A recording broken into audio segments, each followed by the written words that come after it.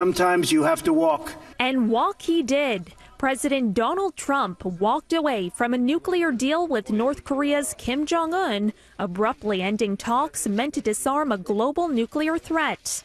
Trump blamed the breakdown on North Korea's demands to ease off punishing U.S. sanctions without committing to abandon the nuclear arsenal the nation has spent decades developing. They were willing to denuke a large portion of the areas that we wanted, but we couldn't give up all of the sanctions for that. We had to walk away from that. The two leaders started the day hopeful a deal could be done, with Kim saying he was ready to denuclearize the North. If I'm not willing to do that, I won't be here right now, said Kim. That's a good answer.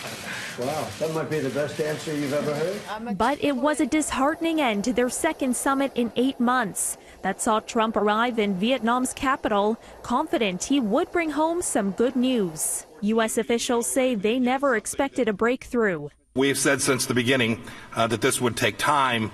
Our teams have gotten to know each other better. We know what the limits are. We know where some of the challenges are. And I think as we continue to work on this in the days and weeks ahead, we can make progress so that we can ultimately achieve what it is that the world wants.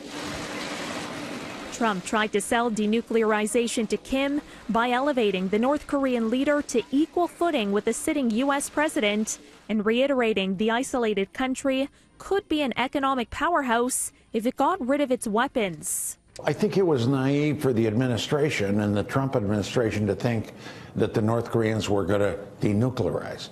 They're not going to do that. They have 54 nuclear weapons. That's their source of survival for the future, and also Kim Jong-un's standing as a leader. Mere hours after Trump said he was satisfied with the pace of negotiations. Speed is not important. What's important is that we do the right thing. Their planned working lunch was canceled and a signing ceremony scrapped. Even after the summit ended, Trump praised his relationship with Kim, going as far as to defend Kim over his own intelligence agencies in the case of an American college student who died in 2017 after being held in a North Korean prison and returned to the United States in a coma. I don't believe that he would have allowed that to happen. It just wasn't to his advantage to allow that to happen. Those prisons are rough. They're rough places, and bad things happened.